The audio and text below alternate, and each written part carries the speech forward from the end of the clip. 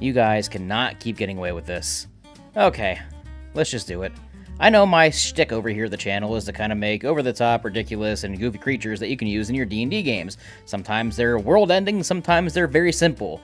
And yeah, that's kind of what I'm known for across TikTok and YouTube and everything else, including our books and just all across the board. I make stupid shit. But every once in a while, somebody in my comment section decides to leave a comment of something so simple, but yet so ridiculous that I just need to bring it to life.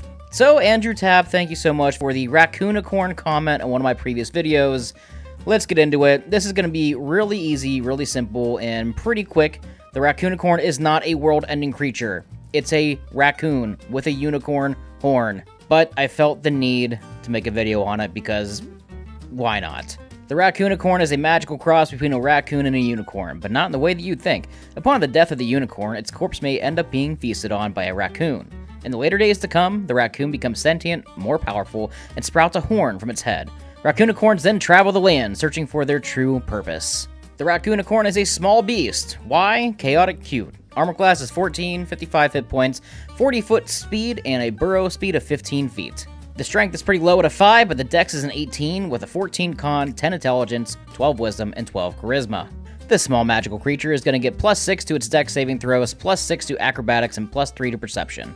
Due to its magical properties it's obtained from consuming a unicorn, the Raccoonicorn has damage resistances from bludgeoning, piercing, and slashing damage from non-magical attacks. It is so cute that it cannot be charmed, it has dark vision up to 60 feet, and a passive perception of 13. Because of the sentience that this Raccoonicorn now has from the magical properties it has gained, it now knows and speaks all languages. Despite it being magical, the CR is only 2 because it's not that strong, however, they do have keen smell and pack tactics. And last but not least, we have the actions. Very simple. Multi-attack. The Raccoonicorn makes 2 attacks with its Rainbow Bite. Melee weapon attack. +6 to hit, 5 reach, 1 target, hit, 2d8 +4 piercing damage, and 1d6 Rainbow Radiant damage. So, there it is. The Raccoonicorn. And since the entire point of this creature coming to life was from a comment from one of my previous videos, the stat block is going to be available for free in our Discord server underneath #videocreations.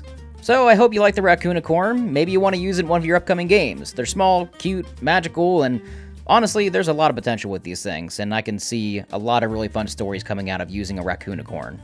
So make sure you like and you subscribe, and we'll see you next time over here on the Cantrip Cast.